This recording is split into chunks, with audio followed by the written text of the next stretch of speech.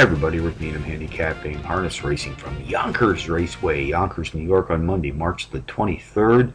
This is my day at the track.com harness race of the day. Let's take a look at race 5 tonight, folks, 8:30 p.m. Eastern Post Time.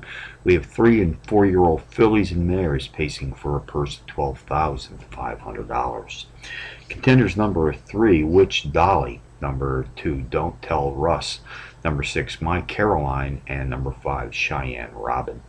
Number 3, Witch Dolly qualifies as a rare Trackmaster Harness Pro 4-star special play entry, which means that not only does she have the top Harness Pro power rating in this field, but also has the top speed class and pace profile statistics in this field as well.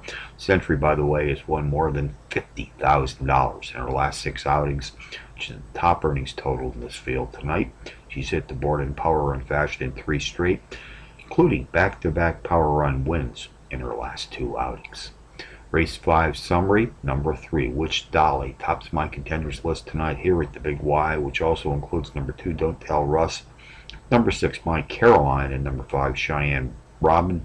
That's 3, 2, 6, 5 in the 5th from Yonkers. Yonkers Longshots, race 4, number 8, Bittersweet Champ, a 12-to-1 bomb, qualifies as a Harness Pro power pony, both the overall speed and class profile leader in this pacing field tonight.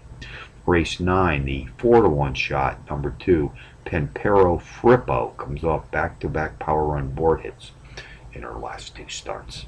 So from Yonkers on a Monday night, Rick Needham, day at track.com, reminding you as always to please bet with your head, not over it.